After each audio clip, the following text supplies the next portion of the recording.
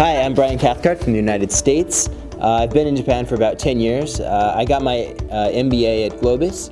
I also got a master's in international relations focused on Asian studies. So after a career working at several different organizations around the world, now I'm teaching critical thinking at GLOBIS. In critical thinking we learn two main things: problem solving and communication.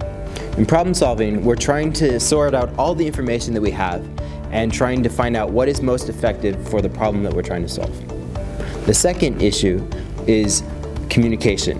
We want to be persuasive, we want to be logical, we want to be effective depending on our audience. So what do we say to be effective and persuasive? That's what we learn in critical thinking.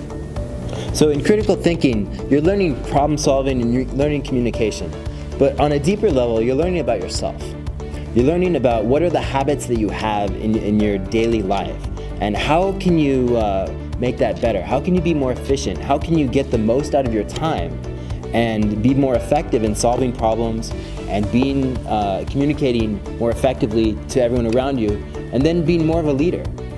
The students, they're not here just for a paper degree. They really want to change themselves. They want to improve themselves. They're really committed to doing that, and by doing that they improve their businesses and they improve their communities. That's what I really see at GLOBIS, and that's what I really like about it.